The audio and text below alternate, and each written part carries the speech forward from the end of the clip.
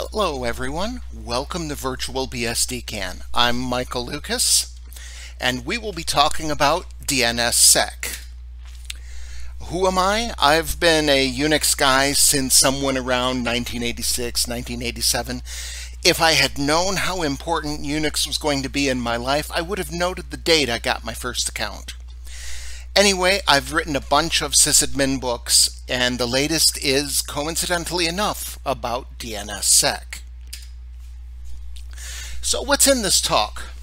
First, what's the problem? What's going on? What are we trying to solve? Second, why DNSSEC solves these problems. What are the prerequisites to using DNSSEC? We'll then look at the types of records involved in DNSSEC. How to look at DNSSEC in the DNS, how to sign zones, how to do basic troubleshooting, and finally, how to roll over your keys. So what's the problem? DNS is the glue that makes the internet usable. It maps host names to IP addresses. The main problem with it is that it is gullible. It was created in 1983, and the internet was completely different back then. We had college students and nuclear missiles, and that was it. Today's internet bears no resemblance to that in any way. And a spoofed DNS entry can lead directly to an intrusion. Now, DNS does beat the hosts file that was used beforehand. And DNS security extensions work to solve the gullibility problem. It adds cryptographic verification and a chain of trust to DNS. So, what's the problem with DNSSEC then? Well, first of all, it's got a bad rep. It was first created in the 90s. The initial standards were finalized around 2005, and in between those years, it thrashed around a lot, and some versions of DNSSEC were difficult in every meaning of the word. Also, a lot of the early software wasn't very good by modern standards, at least. And old software never dies, how-tos never die, and this reputation sticks around forever in forums. And lastly, there is the "it's always DNS" problem. If you break DNS, everything breaks. Touching it scares people. But if you want to keep your stuff from being spoofed on the internet, it's the industry standard now. So what do you have to know and have before you can start working with DNSSEC?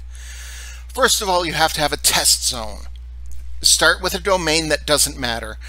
Back in the 90s, they were $100 a year. Today, they cost about a sneeze. You do not need to work with DNSSEC initially in your production domain. That generates what we call outages. Secondly, you need a registrar that supports DS records. That's pretty common these days, but you'll want to verify. Third, secure your name servers. You want packet filters, SSH key authentication, separate authoritative and recursive servers, secure your zone transfers, and make sure your clock is correct. Some people object to NTP. You don't have to use that, but you do need a way to nail down the system time within a minute or so. Also, you need to know some DNS basics. What's a recursive server? How does the whole decentralization thing work? Or, depending on your perspective, how does the centralization and hierarchical authority work? You need to have some idea what a few basic records are, like A, NS, MX, and so on. All of my examples use bind. So, the DNSSEC chain of trust. The trust anchor is a cryptographic key, very much like that used in X509 certificates, and this is coded in the software itself, and there are protocols to update it when necessary. So basically, the trust anchor signs the root zone signs .io, and .io signs my domain, mwl.io, and then I sign an actual host. It's more complicated than this, but we will look at details in a bit. Anytime you talk about trust and chains of trust, you have keys. Each stage of the chain of trust has a key, and there are 3 different kinds of keys. There's a key signing key, and this signs the record that contains the zone's keys. There's a zone signing key that signs the entries in the zone. So basically, the parent zone has signed the key signing key has signed the zone signing key, and the zone signing key signs the actual records. If you think this is complicated, yes, it kind of is. You can also have a combined signing key, which is a single key that performs both functions. The parent zone points at the combined signing key, and the combined signing key signs records. We'll talk about which you should use a little later. Each key has a tag, a short numerical identifier that is unique within a zone. So, what about DNSSEC records? Well, the first thing you have to know about is the resource record set. This is not exclusive to DNSSEC, but it is the thing that DNSSEC signs. For example, if you look at Google's website and you get the IP address for its web servers, you get these 6 IPs. This is one resource record set. You entered a query, you got 6 addresses back as a single unit. On the other hand, look at my web server. Fortunately, I only need 1. I thank you for not buying so many books that I need a farm. And that's also a resource record set, 1 entry. The most obvious record is perhaps the DNS key. This is the KSK, ZSK, and or combined signing key. And what you'll see is the DNS key entry. Oh. Sorry, folks. And then the actual gibberish of the key itself. And usually you will get some plain text interpretation at the end of the line. Then there's your DS record. Now the DS record is the thing that glues a parent zone and a child zone's keys together. It's a hash of the zone's public key as given in the DNS key record, but it's in the parent zone. For example, here I've pulled up the DS record for my domain, and this is actually in the .io domain. And finally, there's the resource record signature. And this is the digital signature of a resource record set as signed by the key. One thing you'll note is that the validity dates are shown in the record itself. You can see the dates right here at the beginning. This is why your time is so important. And finally, there's the NSEC record. If you're trying to prevent spoofing, proof that something does not exist is just as important as saying something exists, and NSEC shows that what you asked for isn't there. There's also NSEC 3, which is more private but has some other complications with it. So here we have a full chain of trust. We trust the trust anchor at the top of this. It's coded into our software. The trust anchor signs the root zone key signing key. The root key signing key signs the root zone signing key, which in turn signs the DS record for the IO zone. And that is still in the root zone. Your client jumps down to the IO zone, looks for the DNS key record, sees that it matches what's in the DS record, and says, great, that's valid. So the IO key signing key matches the signs the zone signing key, which signs the DS record for my domain. And we follow that same little dance, that my domain here just has a CSK because I am a low value target, and you get a signed record that says authoritatively, my MX record is this host. That way you can send me email, and the intruder promptly compromises the email. Now, in practice, these chains are built from the bottom up. The upper levels are cached, which reduces the amount of number crunching. The first time you access a .io domain, you have to go through and compute everything. But the second time, those 5 first steps are in cache and are already trusted. This full process is called validation. Now, each of these keys has a private key. Everybody at this conference has probably heard too many times that you should protect your private keys. If someone seals your private key, they can create valid DNS entries for your zone and spoof you. There are 4 common ways to protect your keys. They include offline signing, which is what they use for the trust anchor and the root zone, which they copy the file to a flash drive, they carry it over to an offline machine. Multiple people turn keys, physical keys, much like you'd think that they should use for launching nuclear missiles. And they sign the zone, carry it back, and recopy the file. A stealth master, which is your real authoritative name server, is behind a firewall. It's tightly protected. It's the only host with a private key, and it pushes records out to public secondary servers.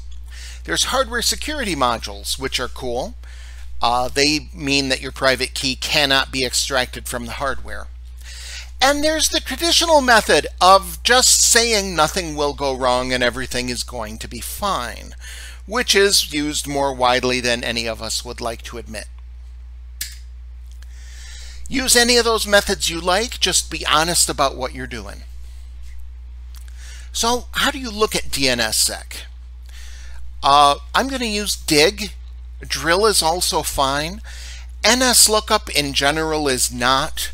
The NSLookup program has been deprecated, forked, resurrected, redeprecated, folded, spindled, and mutilated many times by many people. And I find it impossible to trust that any given implementation of NSLookup actually works, or that the implementation installed is what came with the operating system. So, use DIG, use drill. I'm choosing to use DIG. Now, if you're looking at DNSSEC, you cannot query the authoritative server directly. The drill and DIG will not perform validation there. Validation is for recursive servers. So here I'm looking at my domain, I'm adding a DNSSEC flag, and I'm querying Google's name servers. And it comes back with this AD flag that says, hey, this validates. Now, if nothing comes back, add the +CD flag to disable validation. Now, the domain DNSSECfailed.org exists to serve as a bad example. And if you query it, you will find that there's nothing there. If you disable validation, you do get a response. It's because the DNSSEC here is deliberately broken and does not validate. So, what kind of errors do you get with DNSSEC? There are really three. The serve fail error means that your recursive name server did not have an answer cached and it could not retrieve an answer. Now, this might mean the authoritative name server is down. It might be a validation failure. You have to dig deeper. There's NX domain, which means nothing by that name exists. And there's also no error, but no answer. Something by that name exists, but not what you asked for. A good example for that is if you query for an MX record for my website, www.mwl.io. No record of that type exists. The MX record is at the domain level, not the host level. But there are A and quad A records for that name. So some useful dig options here. +CD disables checking. +multi breaks the output across multiple lines, which is very handy with these long, horrible cryptographic strings. +DNSSEC shows the DNSSEC details, and the +NoCrypto hides those long, horrible strings that you really didn't want to see. It literally puts omitted in the output. So how would you sign a zone? Well, start with a test zone. Decide how you're going to sign it. Tell named to sign the zone. Verify it works, and then publish a DS record. Again, use a test zone. What kind of key should you use? If this is your first time playing with DNSSEC, a CSK should be fine. If you're doing a personal zone, a low impact e-business, a CSK should still be fine. A site like mine where I have my own ebook store where I take credit card numbers, but I hand that all off to PayPal and Stripe. There's nothing there worth hijacking. I could use a CSK there.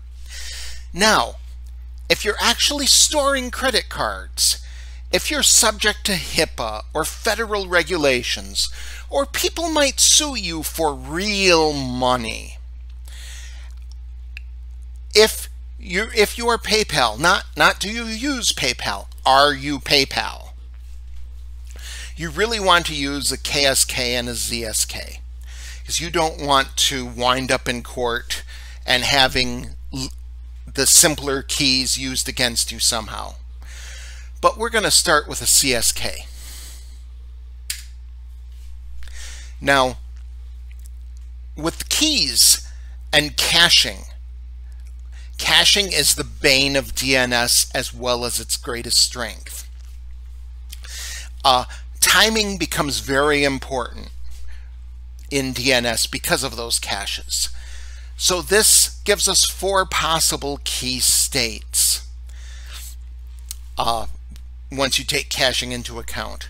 Rumored means that the key has been published in the parent zone, but it's not yet fully cached everywhere. Folks might have it, they might not.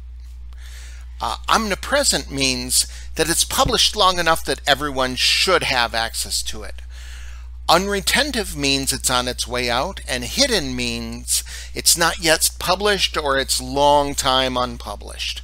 So hidden keys are visible to debugging, but they're not part of validation. Now, everybody has their favorite way to manage zones, especially in something like bind, where you can choose between static and dynamic zones. I am violently attached to static files. NSUpdate bit me once in 1998, I think it was, and I still haven't forgiven it. So now DNSSEC has to add entries to a zone. So a dynamic zone requires no special configuration. Static zone files require a special config where named can write to the zone file directory. It will create a dynamic version of the zone from your static file and use that to serve the zone. And then when you update your static file, it recreates everything. The upshot of this is the serial number shown to the world might not match what is in your zone. Bind also uses something called a key unsigning policy. And this includes all of the stuff that DNSSEC uses. What kind of keys you have, how often should signatures be re-signed and recreated, when should a key expire, how do you replace the key. It's all defined in a bind policy. The default policy uses a CSK because there are far more tiny zones than there are HIPAA compliant monoliths. And to enable DNSSEC on a zone, you just assign a policy. Reload the zone. Boom. You will see key files generated in the key directory. You see here I've assigned a specific key directory for this zone. If you have dozens of zones and you dump all of the keys in the working directory, it quickly becomes confusing. So once you've done that, what does bind think is going on? Well, you can use RNDC to check and see the status of the zone. The DS shows it's rumored because it's published in your zone, but the parent zone does not have a DS record yet. If you run dig plus DNSSEC on your zone, you should see RR SIGs and DNS keys and all of that good stuff. Once all that's done, you can publish a DS record. You go to your domain registrar and say, hey, here is my public key. It will either ask for the DS record in specific, or it will ask you for the actual DNS key record. You wait for all the caches that around the world to expire before relying on DNSSEC, and poof, DNSSEC is there. And then tell bind that you published the DS record in the parent zone. Now, this leads to a complication.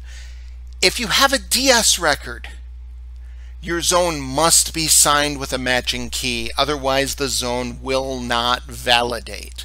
Must. If you do any of these bad things, your zone will stop validating. Publishing a DS record before your zone is signed. If you remove DNSSEC from the zone while the DS is still live, you fail to validate. If you get frustrated, delete everything and start over as per the grand sysadmin tradition. Validation failure. Or if your clock is bad and the timestamps on the zone no longer are valid for the rest of the world's common time. So, don't do that. Okay, debugging. Real nerds only need dig and date. However, I'm a wimp. I use tools. That's why they exist. Two things that you do can break DNSSEC: key mismatches and incorrect clocks. The first thing you have to do is separate DNS errors from DNSSEC. If your authoritative server is no longer authoritative for your zone, that's still bad. If your network is bad, then it could cause DNSSEC failures. And it could even be a bug. It does happen, but it's not very common. So what's this about the network? Way back in the early days of DNS, DNS used small packets on UDP port 53. That's been obsolete since 1999. However, many packet filters have not yet caught up. Lots of embedded devices, naive cable modems, virtual switches. In the last couple years, I have seen Internet of Things devices and inexpensive routers with allow RFC 2671 DNS defaulted to off. Any of this will break your network for DNSSEC. So there's this handy thing called the ORC reply size tester. And you just send a query and it will tell you how big of a query can pass through this device. The top one is taken from a VM out on the internet. 4096 buffer size is what you would like to see. The one on the bottom is taken from a virtual host behind a VirtualBox virtual switch. And I'm told there's a way to fix that, but for the moment, I couldn't use VirtualBox for testing. If your query size is too small, stop, fix this before proceeding. And watch this after network maintenance. Years ago, I saw Cisco iOS updates that broke DNSSEC. I would like to say that they've learned their lesson and would never do that again. I would like to say that. So, put all this together and you get three possible states your zone could be in. There's secure. The zone has working DNSSEC validation. Everything is happy. There's insecure, where the zone is authoritative, but it has no DNSSEC. It's running on the internet just like it's 1983. And then there's bogus. Bogus is a technical term for DNSSEC. And the zone has DNSSEC but does not validate. What causes bogosity? One thing is clock skew. The signatures have expired or are not yet valid. And the other is a DS record mismatch. And the easiest way to see this is one of the online DNSSEC debuggers. I like DNSViz because it is clear and obvious. There are others out there, however, and an internet search will reveal dozens of them, and one of them will conform to your mental prejudices. So, the first thing you should do is, when you're studying a debugging tool, is use the debugging tool on normal things that work before trying to look at brokenness. So here we have at the top of this chart, the root zone has a key. We trust that key. It signs another key. It signs a DS, which falls into the .com zone, which has the two keys again and a DS. And that falls down onto the DNS key for tiltedwindmillpress.com. And here everything works. Everything is happy. And here is another perfectly acceptable working zone that happens to not have DNSSEC. One of my test domains. and you can see the top parts of the chain of trust are all there, but there's an NSEC 3 record point saying that there is no DS record. So what we have here is an insecure zone that's exactly as secure as DNS has been for the last 30-40 years. Now here is something a little different. This zone, I added a DNS key to that same zone, and the parent zone does not know about it yet. This key is rumored because other hosts could not have cached it yet. But since there's no DS in the parent zone, it won't validate. So basically, this is what your zone should look like if you've turned on DNSSEC in the name server but haven't told the parent zone. Everything seems fine. Once you tell the parent zone about the DS record, you'll get the full chain just like we saw 2 slides ago. All that's very nice, but what about a failure? Well, again, DNSSECfailed.org. The DS, if you look here, it points to DNS key tag number 106. The key in the zone itself has tag 29521. Remember, a tag is a short numerical identifier that is unique within the zone. The keys tags do not match, therefore this zone is invalid and will not validate. So, take from the top. How do you debug a zone? 1, verify the network. 2, verify the clock. 3, separate DNSSEC from DNS with the +CD flag. You want to know if it is a generic DNS problem or if it's DNSSEC specific. And if it is not a timing or a key mismatch, go to DNSViz, put your zone in, see what it complains about. If there's nothing obvious there, it could be a client or a software bug.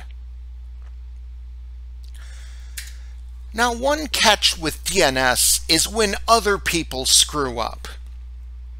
Suppose you are a critical business partner for my company and you have service level agreements that you must meet, or my assembly line shuts down.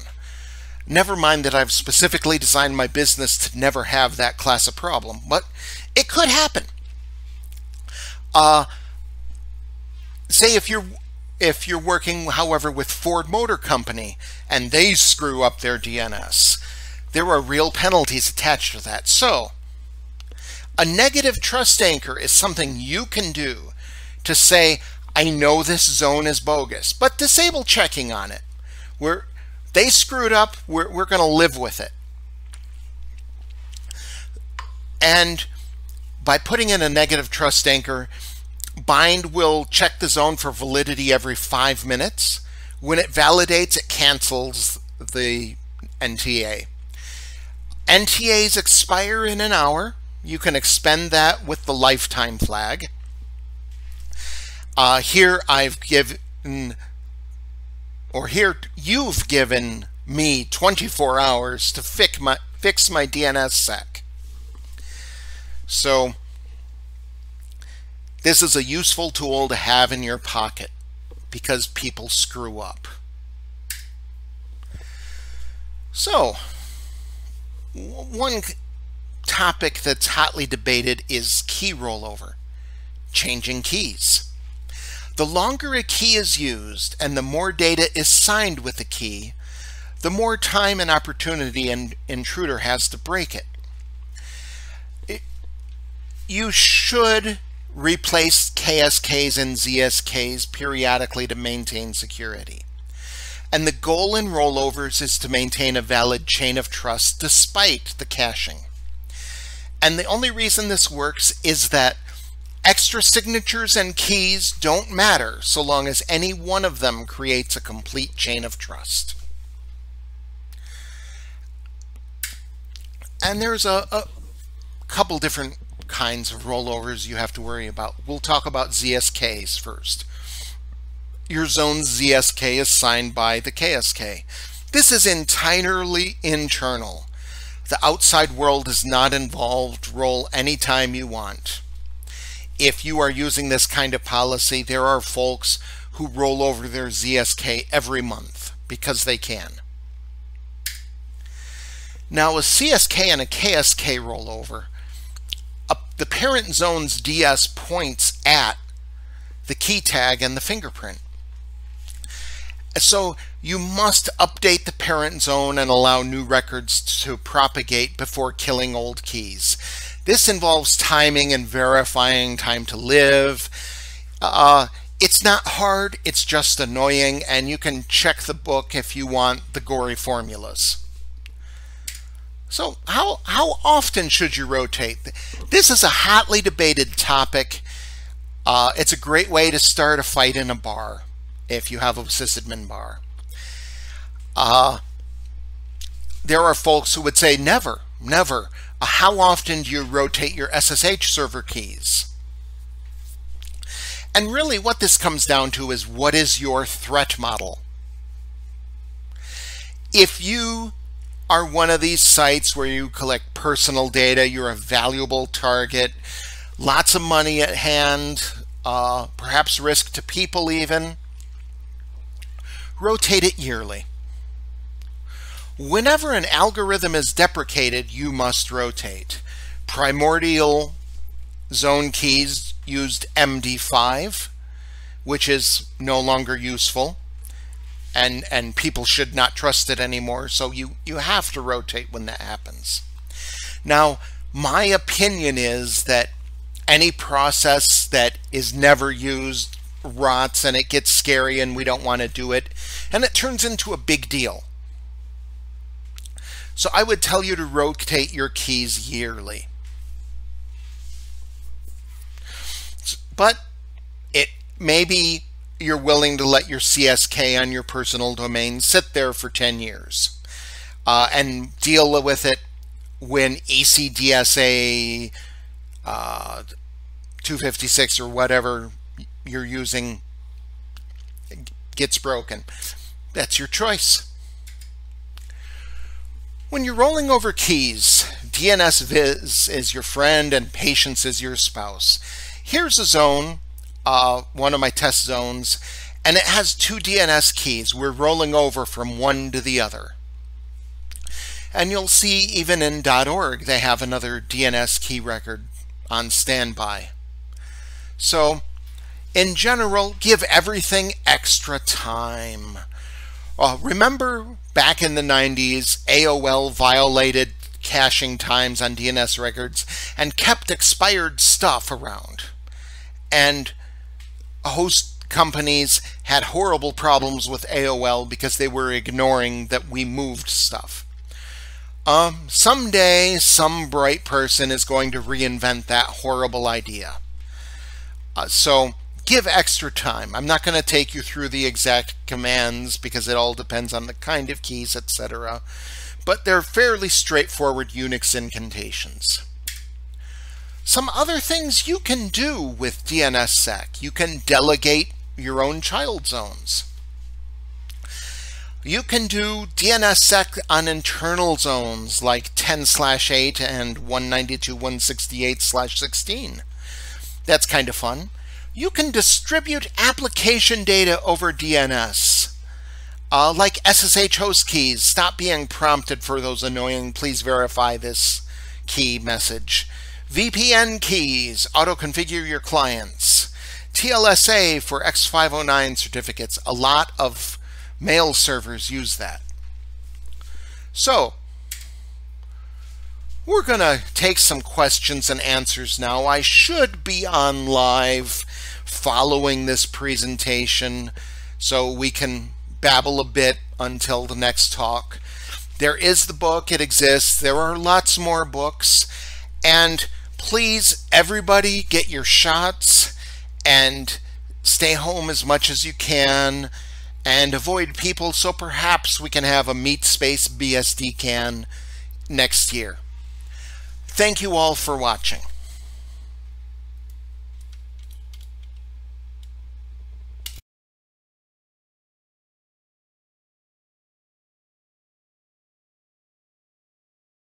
So let me look at questions in the IRC. Yes, Alan, attacking Dan's website by putting false commands in his blog posts and destroying BSD users across the world would be fantastic. However, you spoiled it by telling us before you did it. So there is that. Is there a thing I'd like to change about DNSSEC? Well, if I could change anything related to DNSSEC, the first thing I would do is scour the internet and remove every blog post and every web page written between the years 1990 and say 2018 and get rid of them so that they stopped leading people astray. I'm not a cryptographer to have me spout off on algorithms and whatnot would be irresponsible. But I will say in general,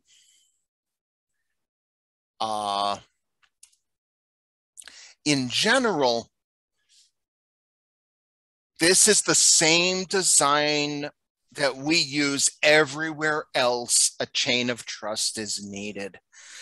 So fine, we live with it. Okay. Any more questions here?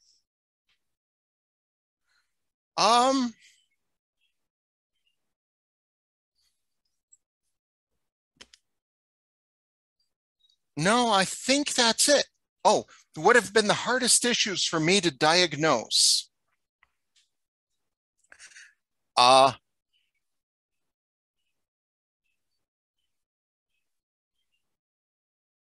hardest issue for me to diagnose was the time I decided to set up my own NTP server at home behind my cable modem. And I pointed all of my servers, including those on the internet, at it. And promptly forgot I had done that. So a couple years later, I set up DNSSEC and it didn't work. And I chased it and I chased it and finally realized that my NTP server was drifting like mad and feeding bad time to all my servers. And just because you can do something doesn't mean you should.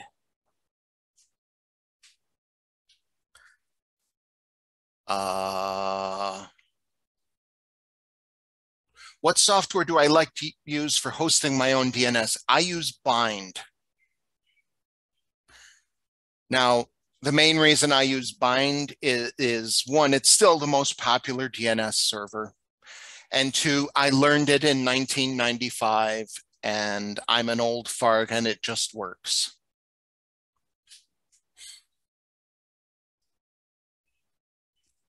Let's see.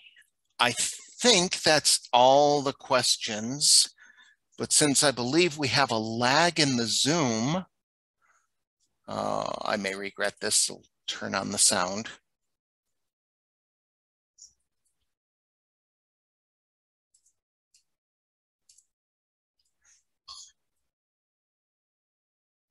What software do I like to use? Okay, we are not that badly lagging. So I think that's all the questions. I am gonna stop sharing and say the talk is over and bid you farewell.